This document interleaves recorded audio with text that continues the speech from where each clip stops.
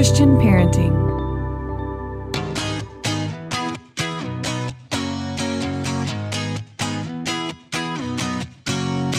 I'm Julie Lyles-Carr. You're listening to the All Mom Does podcast, part of the Christian Parenting Podcast Network.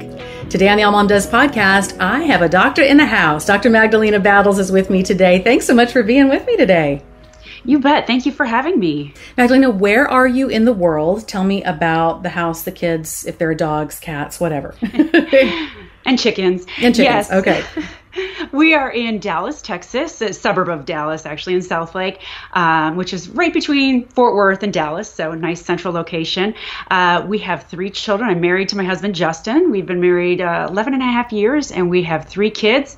Brielle is 9, and then we have twin boys, Charlie and Alex are 7. Then we have a dog, Max, and then we have a bunch of silky chickens. Silky chickens. I'm so impressed. I've got twins also, so I know that is really the interesting curveball to all the things that you thought you had figured out. Yes. And then you have 2 at once, and it's a whole other thing.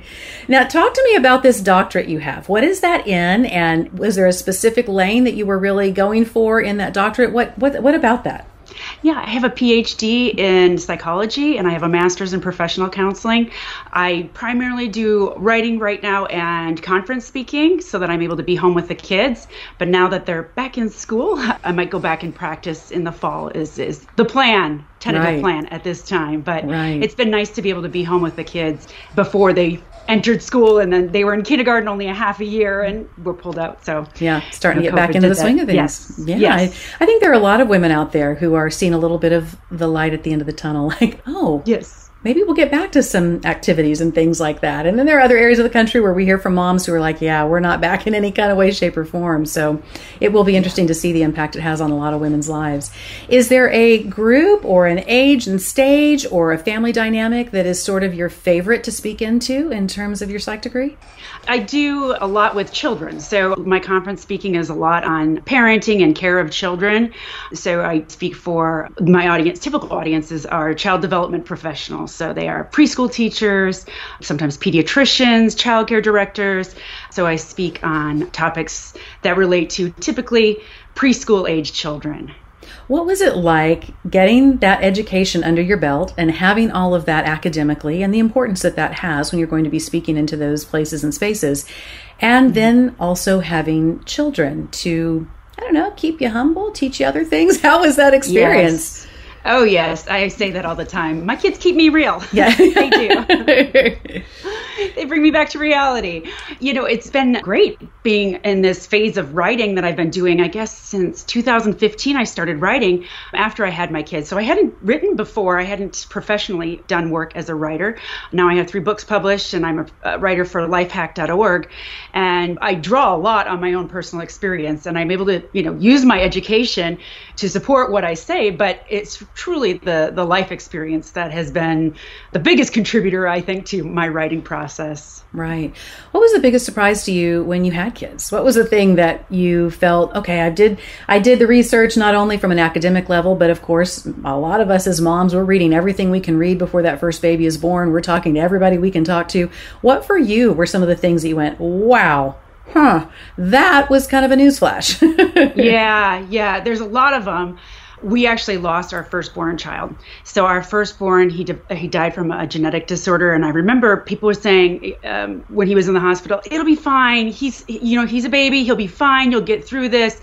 And I guess my realization was, sometimes kids do die. Bad things do happen in this world. And we as moms can't save them sometimes. No matter how hard we try, there are some situations where we can't fix it.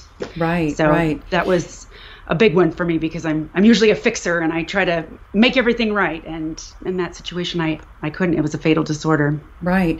I think it is an area that is difficult for us to often talk about as moms. It's one of those things that we don't want to spook people who are coming up in the ranks. We don't want to think of those things in terms of our own lives and all of that. But it is important to begin to have those conversations and to be honest about the experiences that we've had. Given that was the experience the first time around, how did that impact when you were expecting your daughter? Do you feel like it kind of made it more challenging? Did it make you have more of an open hand? What was that like? Well, we became foster parents after that. And so actually when my daughter was born, we had a foster daughter at the same time, and we had her for 15 months, and we wanted to adopt her, and it didn't work out. She ended up being reunified with her family, which I'm glad, God had a plan, and she's doing well. But it was hard saying goodbye to her as well. But when my daughter was born, I would say I still had trepidation, worry, Right. like, is she going to be healthy? Is she going to be normal? So I understand with parents that have children that have genetic disorders or disabilities, and how you have fear when you're getting pregnant again, that is it going to happen again? And it takes a lot of faith moving forward. We did do IVF with genetic screening, but even in that, there's no 100% guarantee Right. in anything. Right. So we are fortunate our children are healthy. They don't have the disease, but gosh, I feel for parents that are in that phase of struggling and working through fertility, and I understand that sort of pain and struggle. Right. So there is that place in that sacred space where we have to manage as parents when things don't turn out the way that were expected. Things didn't go according to the Lifetime movie that we thought it would look like, and all of that. And so those are the places that I think sometimes we can look to, and that feels like the bigger stuff in parenting. But there's also the day-to-day that sometimes I feel like we can minimize a little bit. Now you've got these 3 kids, they're home, they're thriving, and yet there's all the challenge of just figuring out how to live in the day-to-day, to be all the things you're supposed to be all the things you're supposed to be for them. What did you begin to find about your schedule, your home life? Because you've been through crisis, you've been through some really serious stuff. Now it should feel like, well, okay, we've got 3 healthy kids home. Yes. Everything should just be easy. What did you discover when all of that season of life began to unfold? Yes. Well, after we had the twins, I realized life can get really crazy. Oh, yeah. And very, very busy very quickly. And it was a struggle in the beginning to find that balance of, what do I say yes to and what do I say no to? How do I balance my life and still have activities for myself outside of being a mom? And how do I balance career with 3 little ones? And it was a struggle, but we got there. And, it really did teach me that time with our family matters. Spending time with our children, it is valuable. So I want to make sure that other parents recognize that they have choices and that they can say no to all the busyness of life so that they can free up some time to spend with their kids. Because before we know it, our kids are going to be out of the house and on their own. So it's important we invest that time in their lives now so that they can learn our morals, our values, and we create a bond that can, last a lifetime. Right. As a psychologist and as a mom, why do you think it is that this generation of raising kids, probably more than anything we've ever seen before, we are keeping our kids so busy? I think back to the Industrial Revolution when we had children who were working in sweatshops in the UK and here. Of course, that is still a situation that exists for a lot of the world's children today. When we're talking about the places where you and I live, we pushed back against that. We created child labor laws. We wanted children to have freedom to just be kids. We wanted kids to be able to focus on their educations. And now here we are 150 years later, and we are jamming their schedules with so much stuff that's supposed to be good for them that kids in some ways are living out the same kind of crazy schedules that we were trying to get away from around the time of the Industrial Revolution. What is it in us that propels us to put our kids in so much stuff? It's the competitive nature of our culture, especially when we are on social media. Most of us are on Instagram, and my husband likes to call it Instabrag. Yeah, I like that. I'm going to borrow that. I'll give him credit, but I'm going to borrow it. And then, Facebook, Twitter, all of it. We get inundated with these images that are the highlight reel of people's lives. So we're not seeing, that they had a fight with their spouse that morning. We're not seeing that their kid is in the next room throwing a tantrum. What we're seeing are the posts of all the happy goodness that is happening in their lives. And it puts pressure on us. We think we're not doing enough. And we see their kids getting awards and participating in things as well. And so we're like, oh, maybe my child needs to do that. I need to keep up with so-and-so. And it's not necessarily us consciously realizing that sometimes. It's an unconscious thing that is going on where we're seeing all these things and it's putting this pressure on ourselves that, oh, I need to make sure I do that for my kids too.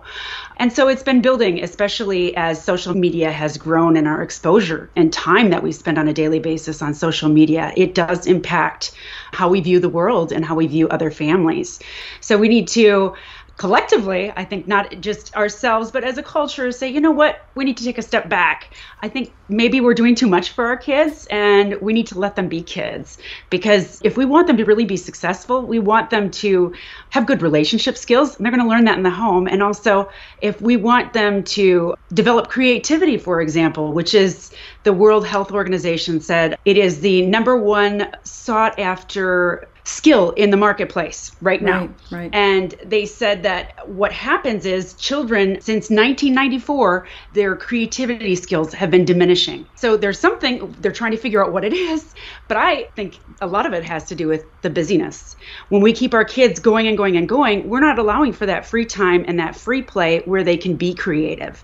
So we need to allow free play and free time, allow them to get bored so that they can use their own creativity. So especially for those very young children, we need to let them play. Actually, I wrote my very first book, was called Let Them Play. Right. And I'm a strong believer in this. And it goes along with cut the busyness. We need to cut it so that we can give them that time where they can go and be kids and play outside in the streets with their friends and ride bikes up and down the street. You know, just be kids. When we're taking them to and from sports every single night and dance and music and all of these things, they get done with school. We go to practice. You miss dinner family dinner because you're going to practices.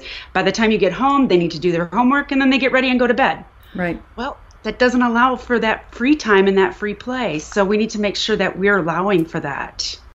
I'll be really curious, Magdalena, when we get to the other side of COVID, whatever that looks like. Because for a lot of people, all those extracurricular activities came to a screeching halt, or they began to occur virtually. Mm-hmm. And you and I live in a state that's opened up earlier than a lot of other places in the nation. There are still a lot of kids that trying to get back into the groove of sports and all those extracurriculars. That is either just now beginning to happen, or it's maybe just a few months more out, but they're getting there. What I'm going to be really curious to see, and I'd love to hear your insight, is did we learn during lockdown that our kids do need this kind of time? Or have we been chomping at the bit so much to get back out there that maybe we've missed some of the lessons? Are you seeing any kind of trends in the parents that you're talking with and the things that you're seeing that maybe parents are beginning to reevaluate?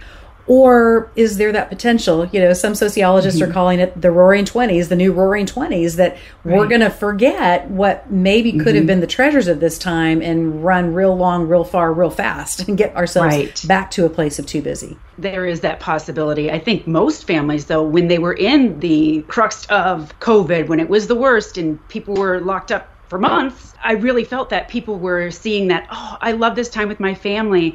I realize how important my family is, and we want to spend time together, and we're going to make it a point to do this moving forward.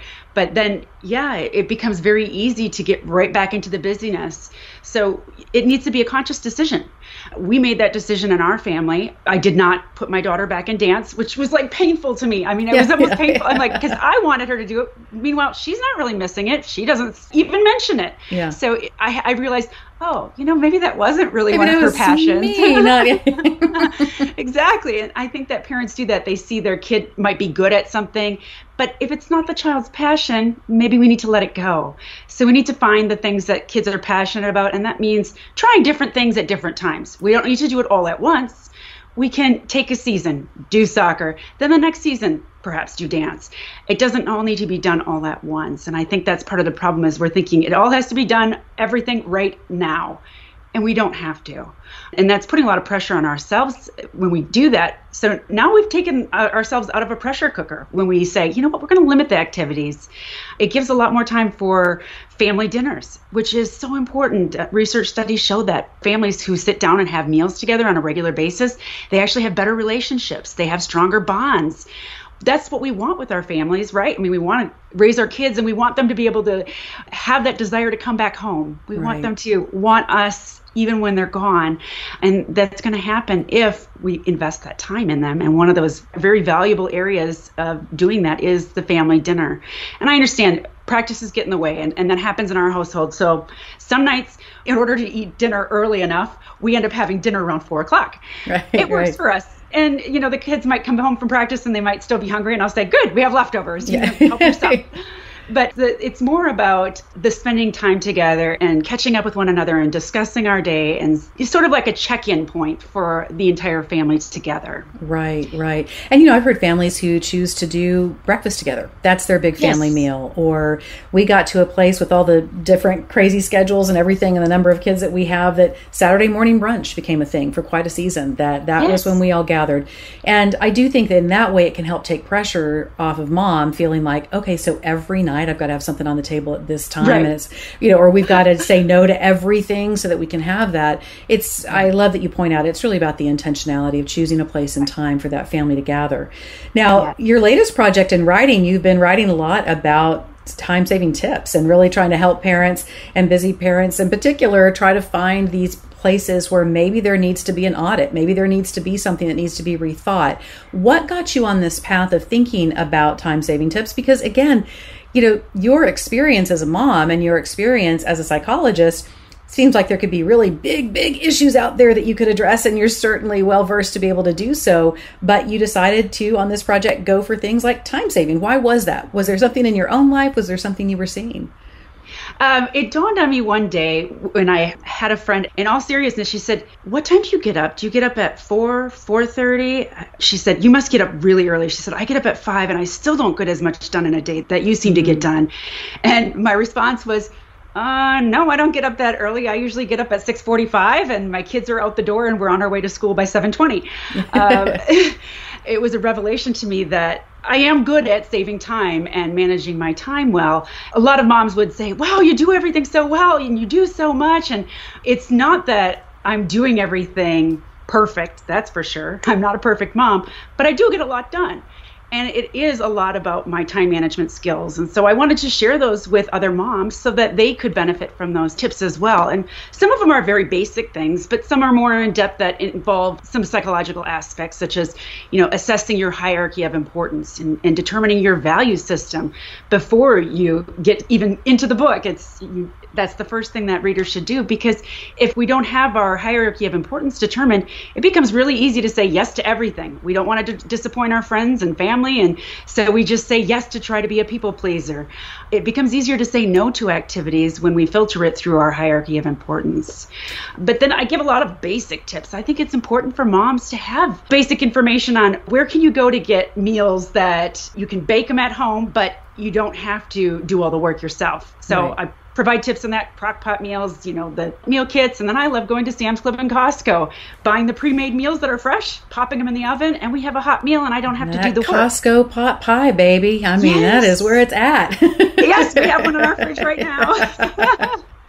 But, I think to give ourselves permission to do those kinds of things, I think sometimes when we have these shortcuts, we can put a weird pressure on ourselves that we're maybe cheating or we're not really doing it full out. And I don't know where that narrative comes from. And yet it's there. Where do you think we end up hearing that message? Because in this strange way, I feel like we're both empowered as a generation of women to go forth and do the things for career and chase the dream and have me time and all of that. But there still seems to be this narrative that good moms do it from scratch. Good moms don't get outside help if needed. Good moms make sure that they're the ones to sign up for every single thing. Like, where does some of that come from? I know a lot of it comes from our social media expectation, but what is it in the narrative amongst women that is still perpetuating this? Yeah, I would say it's our inner sense of perfectionism. A lot of moms struggle with this sense that they want to do things right, and right means perfect. And they want to make the Pinterest-worthy birthday parties, and they want to, bring the classroom birthday treats that are homemade. They wouldn't want anybody to know they brought in store-bought. Well, I'll tell you what, I bring store-bought. I'm not going to home make it. You know what? That's just one thing. I don't have time for it. If I do, for some reason, then I might do it. But as a standard, I say, you know what? We need to let go of the perfectionism and this made-from-scratch mentality, because it is causing us to be stretched too thin. We need to start taking advantage of those pre-made options and ask for help, hire help, do those things that give you a little bit more free time, because moms need to take care of themselves and have downtime. If we don't have downtime, we become pretty miserable moms. Right, right. How do we begin to develop what you call that, that order of importance, that place where we really do take something through a filter of understanding what our priorities are there for, and where we're deciding what's important? Because sometimes I think we come to the table and, our church is telling us that these things are important, and our kids' school is telling us these things are important, and we believe that our faith community is important and our school is important. And so we're like, well, I guess I should do those things because as I'm saying that faith community and my kids' education and being involved as a mom, that's important. Well, I guess I have to do this recipe. How do we take it up another step to, yes, embrace that those things can be important assets and components of our lives, but not allow it to become something that we're just defaulting to what they say is most important, even while acknowledging that these things are important? It is definitely an awareness of, what this person and this environment, that is what they do. And so when we're in church, yes, and my hierarchy of importance, God is number one. And so I make sure that my family does devotionals together every day. That is most important. Is my kids' academics in my top 5? No. No, it's really not. And with that, I don't put a lot of pressure on my kids academically. I want them to try their best, but I'm not going to say that's the end all be all of what I want for my kids is to have high grades. If they do, they do. If they don't, they don't. So we have to filter it through what we value and what we determine for our family. And one thing that we did was, as a family, we sat down and wrote a family mission statement. There's different ways to set up a family mission statement, and I even write about it on my blog. But it's a great way to have the family talk about what is the purpose of our family? Why did God bring us together? What are we here for? We did it when my kids were very young, and one of my kids even said something like, "Oh, our job is to eat pizza and ice cream together."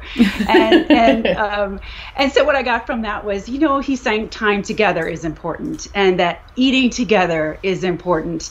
So we made a list of 10 different, basically bullet points that go into our mission statement. And one of them is that we spend time together, quality time together. In order to have quality time, you also need quantity time. And so we need to make sure that we are freeing up enough time so we can spend time with our kids and with our family. What do you think is the sweet spot when it comes to taking a look at your schedule and making sure that you have created that ability to have quantity of time? I'm so with you, because I got really weary of hearing back in the day from various people in my world. Well, it's, with the kids, it's about quality time. Right. Well, yeah, it is. I mean, I've seen people who have a lot of quantity of time with their kids who don't, make it count, or, right. and we can be guilty as a family too. Everybody's on screens. We're not, we certainly have pulled that stunt ourselves. But there is a lot to be said in just navigating day-to-day life with each other, and your kids observing you navigating day-to-day life. So do you feel, and I'm not trying to be prescriptive, but is there a sweet spot? Because I think for a lot of us, we look at our schedule, we realize the time we've got to get up, get the kids going, get to work, we've got this, that, and the other. And we don't necessarily leave a lot of buffer. Now, it doesn't look like a schedule that maybe is overpacked, but we're not leaving a lot of room for improv. So is there a sweet spot we should be thinking about when it comes to filtering what we're going to say yes to or no to, or all of those things? A sweet spot of time that we really need to be thinking about strategically setting aside? Yeah, that's a good question. I think it really varies from different points of children and the different seasons of life, I should say, so it depends. When you have toddlers, you're going to spend a lot more time with them. That's just the nature of things. And when they're babies, you're going to spend all your time with them. But then when they become older and they're teenagers, the time is going to be less. It's just going to happen naturally. But we should aim to have time together. And I know that research has said that you should spend at least 15 minutes with each child one-on-one each day. So for myself, that's 3 kids. That's 45 minutes I need to set aside to make sure I spend time with them each day. And sometimes it's simple things, like just doing bedtime routine, where we have an actual routine. We sit down and read books and we do sing songs. So setting those things up as routines as part of your life can help with maintaining that quality time and instituting it on a regular basis. So you have to find things such as the regular dinners. And like you said, maybe it's a weekly brunch. Find ways that you work it into a routine so that it's something that's established and part of making that quality time together. Absolutely. You know, it feels like embedded in all of this is a need to have a certain level of organization and household maintenance going on in the midst of this, because I know for me that when things start to, I can put up with a pretty fair amount of chaos, honestly, Magdalena, but we have 8 kids. So there's part of it that you get it just absolutely ground into you, that you have to be able to deal with a certain level of chaos over time. But I will say there have been times that doing a better job saying no on some things, trying to do a good job on having the quality and quantity of time, having those family check-ins. But at times it has felt like being as strategic with that, keeping the house up to a certain level that I know can facilitate that, but still just feels almost unmanageable. How do you advise moms who are already feeling really stretched thin to get into a place where just maintaining household life, the house, getting the bills paid on time, all of that, where is that supposed to fit into a schedule that is dropping the kids off, picking them up, trying to make time for that family dinner, trying to make time for the rituals at bedtime, trying to have time for oneself and one spouse and all that. And yet there still is all of this that needs to be maintained just in the physical structure of a house and in the auspices of a calendar. Right. Yeah, it's not easy, but that's why we need to get the whole family involved. Everybody should be a part of the solution. For our family, we say we're team battles. We do this together. You know, we're all participating and all contributing. So it isn't just mom and dad doing all the work and making the house picked up and clean. It is a team effort. We're all a part of it.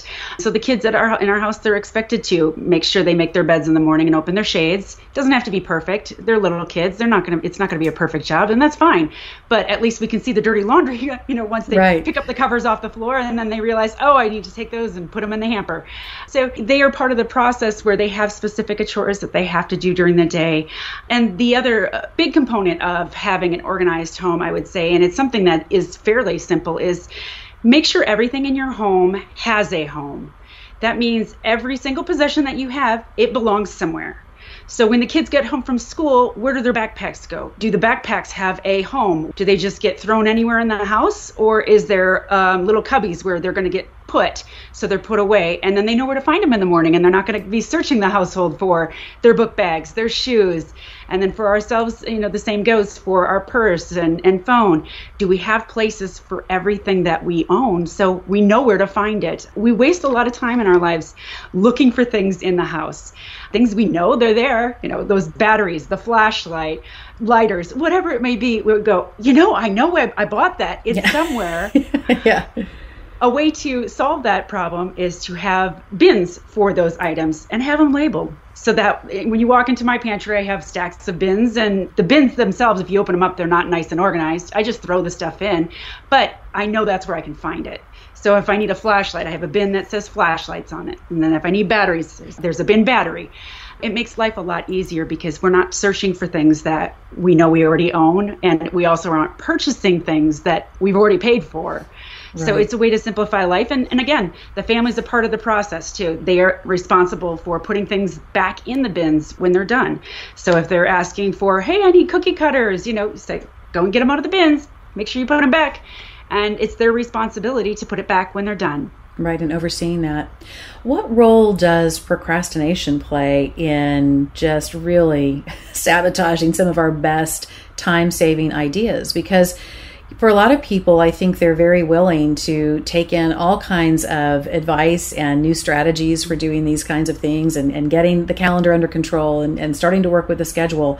But there can be this nascent procrastination that really starts creeping at the door. And I find sometimes when I feel really overwhelmed or when I'm encountering moms who are feeling overwhelmed, this strange drive, if you will ironically allow me, to procrastinate what needs to be done weirdly feels a little better for a while, but then of course is also completely kneecapping all the things that we're trying to do. So how does procrastination make its way into our best time-saving efforts?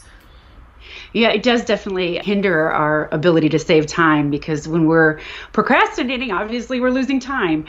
I think a lot of procrastination occurs because we don't feel ready. We don't feel that we could do a good enough job, or we start a project and we don't finish. You know, we procrastinate on finishing because it's just not up to the standard that we have in our mind. it's a bad habit that we have this tendency to, oh, it's not good enough. Oh, it's not good enough.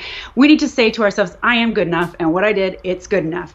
And just be done with the job so you can move on to something else. A lot of times we slow ourselves down because we're procrastinating and telling ourselves we're not good enough or we're not going to do a good enough job. So we need to stop thinking that way and realize, always also recognize that that might be going on. A lot of people don't even recognize. I had a talk with a friend last week, and in the conversation we had about this, and she said, I never realized that is exactly what's happening to me. I had no idea. She said, I never thought of myself as a perfectionist, but you're right. I'm so worried that I'm not going to do it right or do a good enough job, so I stall out on a project. So we need to give ourselves permission to do things less than perfect and just keep moving forward. Right. What's the statement? Done is better than perfect, or I maybe yes.